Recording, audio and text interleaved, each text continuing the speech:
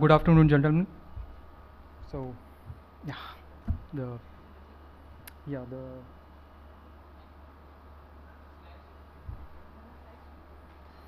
yeah while they put the slides on the screen, um, today I'm going to talk about the user experience when a user or a visitor on the D2C websites is making a purchase. There are various aspects of user experience, how the user experience of opening a packaging, how the user experience in terms of the customer service, user experience of the product, etc., etc. So I'm mainly discussing just one aspect: how's the user experience, how to deal with that while a user is browsing on the website, and how to measure it. What are the important things? What's the data around it? Those are the aspects that I will address.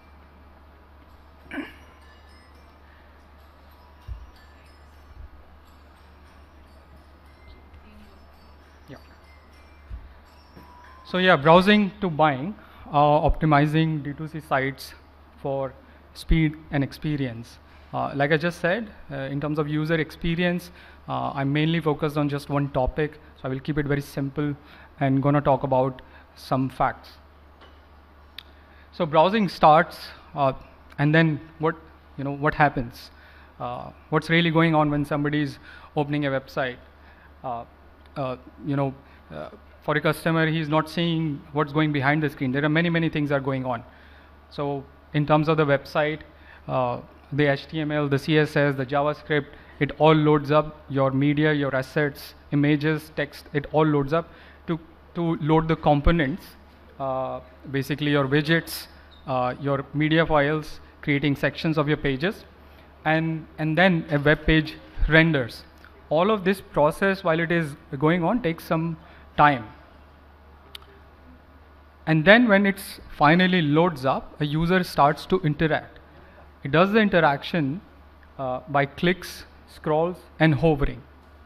And once that interaction is active, then he's likely to go on the next pages, or he's going to leave the website.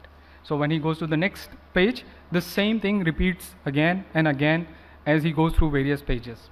And then further is that he exits the website.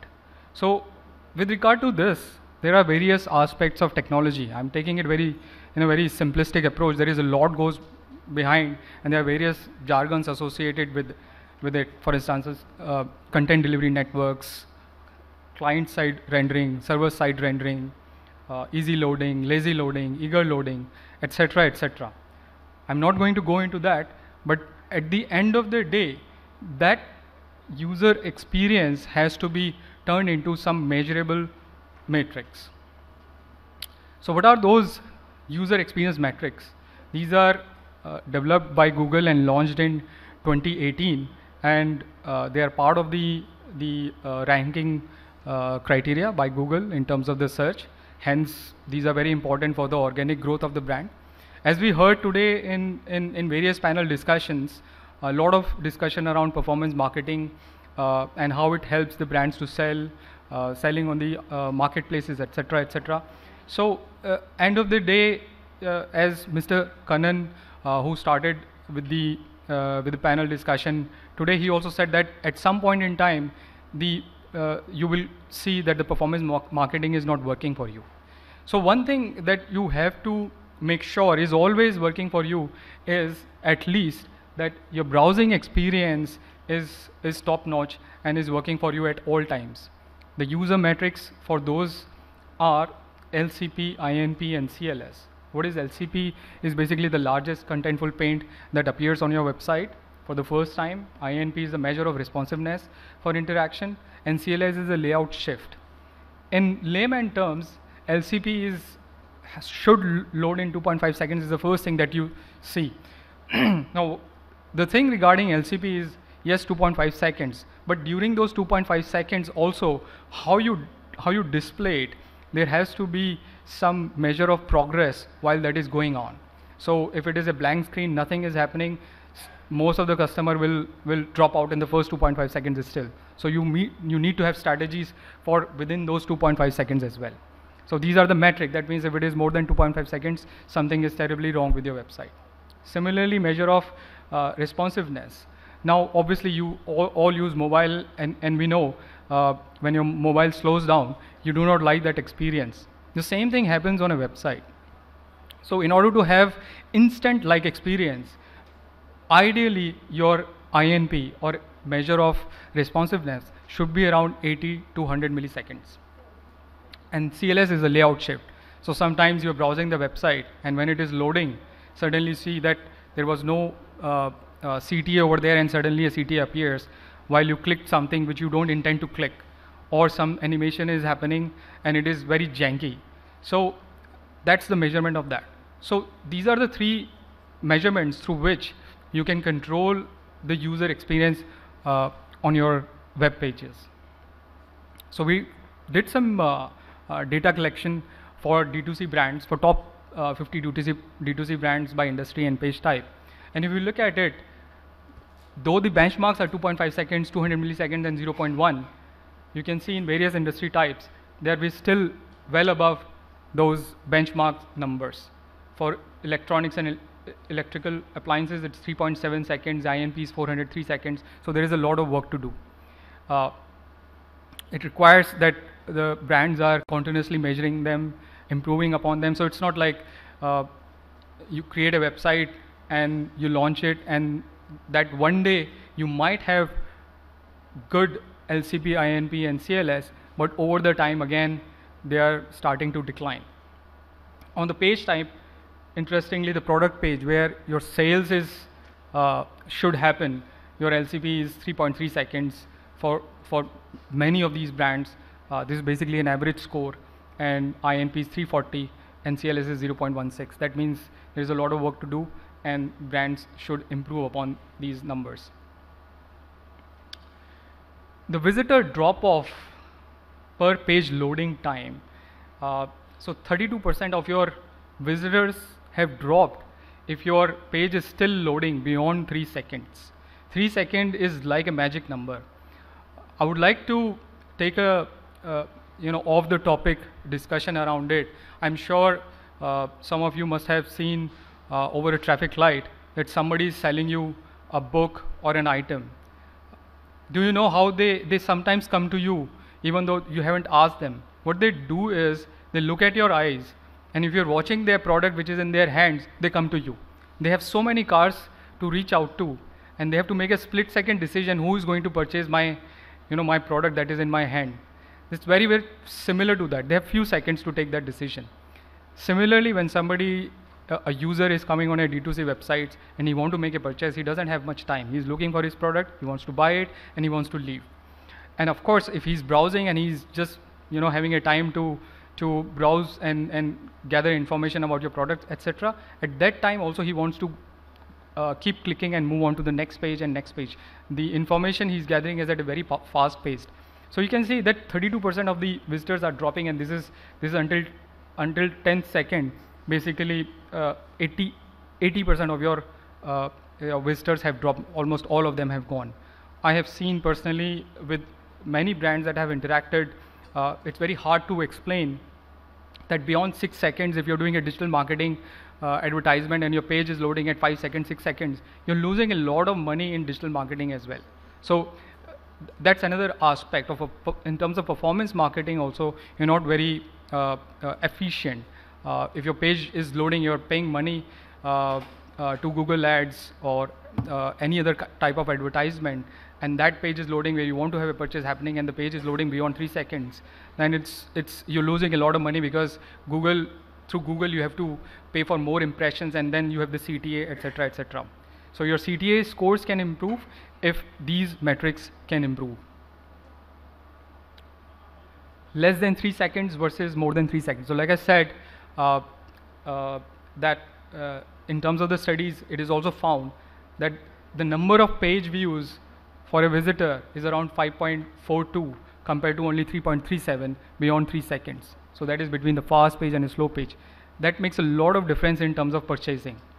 If the page, every interaction is happening as per the user experience metrics, then you're likely going to make more sales compared to a slower page. Yes, of course, it's important to have good content marketing, good product, all of that. So yes, that goes without saying that those aspects are important. But this is the fundamental that one needs to look at. Some of the metrics from published by Google. For instance, Vodafone improved LCP. They have 8% more sales because of that. iCook improved CLS by 15%. There was a 10% more ad revenue. Redbus, 192% domain ranking uplift in Colombia. What we did as an example, so in terms of the we did a migration for Lipton Tea globally, where they were working on Adobe Experience Manager as their CMS. So the aspect that I would like to talk about on this slide is that a lot of brands would like to solve this challenge through technology. So they want to have the best technology in place and then assume that that technology will work for them to get the user experience they want in terms of the browsing. In this case, as you can see, that in 2021, Lipton Tea and its portfolio were using Adobe Experience Manager. Now that's the #1 CMS in the world, with its suites of other services like Adobe Analytics, etc., etc. Now I'm not saying Adobe as a product is bad, but the team that is working, the brand is not focusing on day-to-day basis, on monthly basis, weekly basis, on these user experience metrics. At that point in time, of course, we interacted with them and we brought a new microservices headless architecture for them. You can see the performance of these figures. These are real. And post that, over 2 years, they have a 50% jump in organic traffic. Another aspect of this is that while I'm saying, or Google is marketing this aspect as for page ranking, for SEO, it doesn't work in an absolute fashion. What I mean is by that is you have to look at your benchmark. So what kind of industry you are in. Within that industry, within your competitor scale, what kind of user experience metrics regarding browsing are currently there. You must target those user experience metric, keeping your competitors in mind if you want to compete. So not necessarily if you're getting a green signal in terms of user experience, so that means you are getting less than 2.5 seconds, your INP is less than 200 milliseconds, your CLS is 0.1. That's still not enough, because everybody over the last couple of years has improved upon their site speed. So if everybody is improving, that doesn't mean just because you've got the green signal and you got the core vitals are passing, that means all is good. No, you have to still work upon it and continue to get better at site speed. So some of the discussion that happens is that we want to have a home page, we want to have big images, we want to have a lot of content on that, etc., etc. But once you start looking into these numbers, you will realize that it's not possible that you can do all of that while trying to achieve these kind of performance. So yeah, so what's the recommendation? So we should observe core vitals, basically user experience metric, as a benchmarking criteria rather than a ranking criteria. We should monitor and control user experience metrics on a continuous basis. We should ensure faster response. So look at these numbers literally and see where the problem is. Can we further reduce these numbers? So if your INP for a click of a burger button in your mobile screen is 200 milliseconds, then you must try for at least 80 to 100 milliseconds.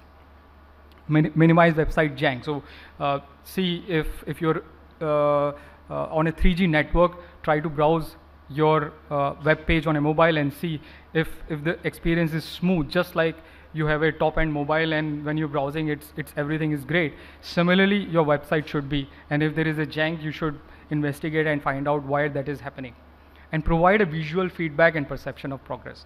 So with that, I will conclude my slides. Hopefully this was helpful for everyone.